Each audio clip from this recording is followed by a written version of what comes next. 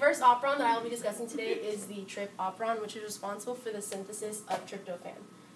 Now, in its natural state, the operon is turned on, which means that the RNA polymerase can easily bind to the promoter and lead to the transcription of these genes here. Now, the transcription of these genes code for an mRNA molecule that then codes these polypeptide subunits that are made up of the enzymes necessary for the production of tryptophan. Now, here the regulatory gene makes an mRNA molecule that codes for this trip repressor. Now, this trip repressor in its natural state is inactive, which means that it cannot bind to the operator and prevent the RNA polymerase from continuing the transcription. Now, to turn off the operator, there needs to be an excess amount of tryptophan. And once there's an excess amount, the tryptophan, acting as a co-repressor, can bind to the trip repressor and change its shape and thus activate it.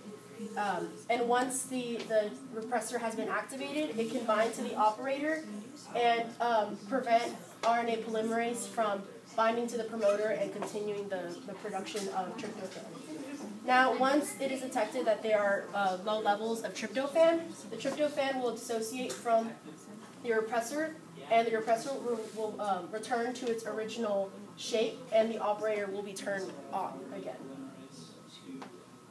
So another example of negative gene regulation is the lac operon, which is an inducible operon, which means that the operon is always turned off, which prevents RNA polymerase from transcribing these genes. Now, the operon is always turned off because the repressor is always in its active state.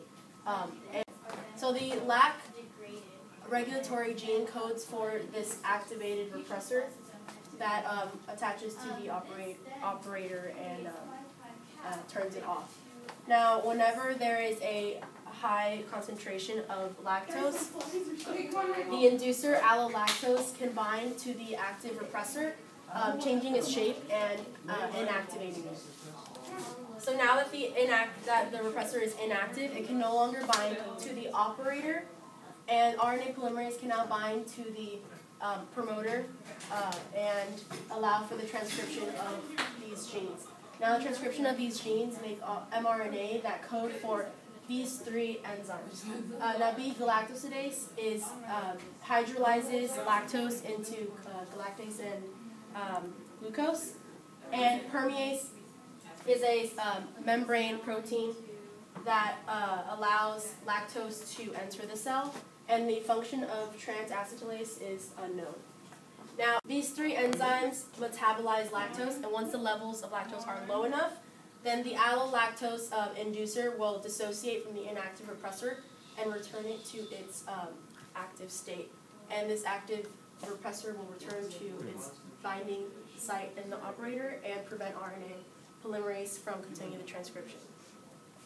Now, when there's a low concentration of glucose, then there is a high concentration of CAMP, and CAMP binds to the regulatory protein CAP, and which activates it and changes its shape. So now the activated CAP binds to the promoter and enables the RNA polymerase to continue the transcription of these genes. When there are high levels of glucose, then there is less accumulation of CAMP, which means that it dissociates from the CAP regulatory protein, returning it to its natural inactive state. And by doing this, then the RNA polymerase can no longer bind to the promoter and allow for the transcription of these genes.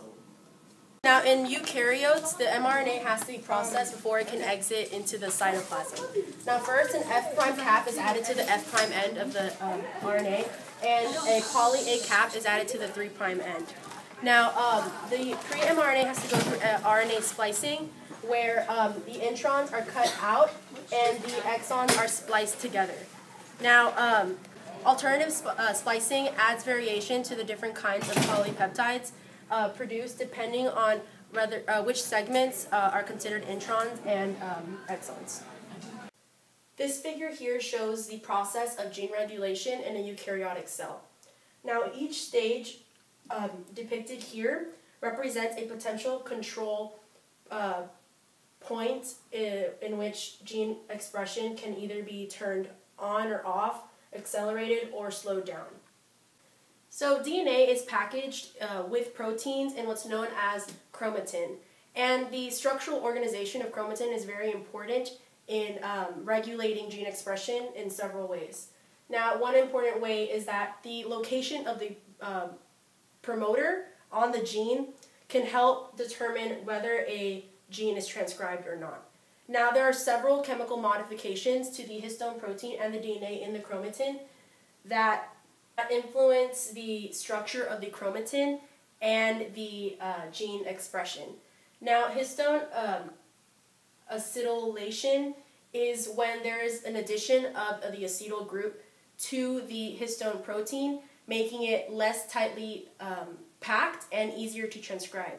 Now, DNA methylation, on the other hand, is the addition of an acetyl group to the DNA in the chromatin, making it more tightly compacted and harder to transcribe.